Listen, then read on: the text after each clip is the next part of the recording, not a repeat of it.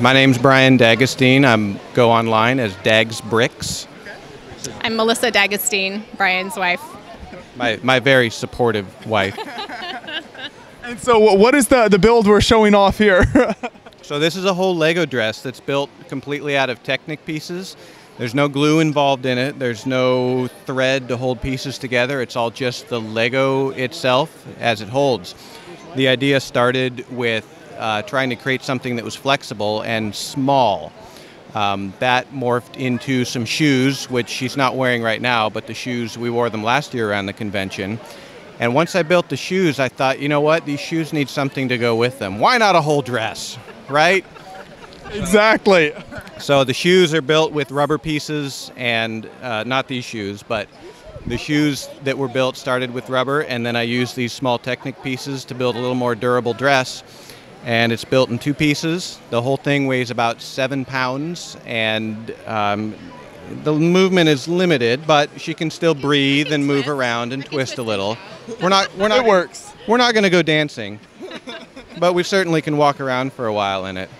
There you go, and you got the purse as well there. Yeah. I kept a few things in my purse last year. This year I'm here for just a short time, so. So how comfortable is this to wear? Can you wear it for very long? It's not uncomfortable.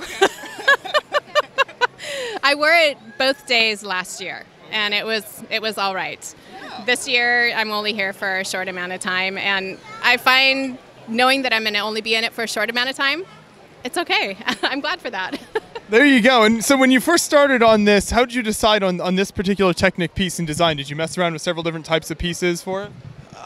You know, I honestly don't know. I think I pretty quickly found the short 2L lift arm and thought that in order to make it flexible and to build it out in two directions, you needed to go two dimensions, two long one direction and 3 long the other direction. So by using the 3L Technic pin, that allowed me to expand in both directions, and I think it was a pretty easy solution when I came to it. It was just trying to figure out the iteration of pins, because you can't go straight, otherwise you get a very thin belt. So every row has to stagger this way and then that way and this way and that way. So once I kind of figured out a pattern for the iteration and how to put the whole thing together, it wasn't quick, but I could pretty easily build a large piece of fabric. And then once the fabric was built, I could take that, and we worked with form fitting it and molding it around. There are some portions on the dress that don't look quite right, and those are the portions where maybe I took a row of the lift arms out so that, you know, we could tuck it in a little bit right above her hips, or, you know, push something out a little more so that, you know, just so that it would fit her body a little better and not look like a barrel. There you go. So when you aren't wearing it, where is it stored?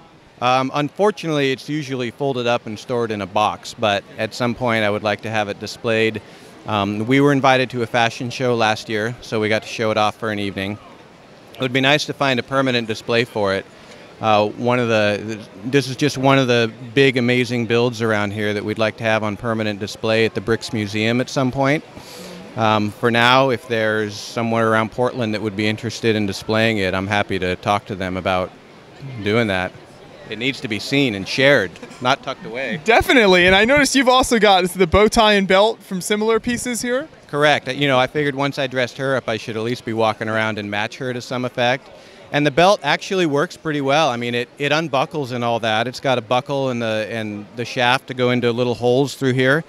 I actually wore it one day walking around doing stuff, and it held up okay. Some pieces fell off, but it really is amazingly strong and functional. The bow tie is the same design. It's got a few extra different pieces in it than the dress, and I sell those on my Etsy shop, which is etsy.com/store/shop. I don't know, Dags Bricks on Etsy. I've got the bow ties for sale as well.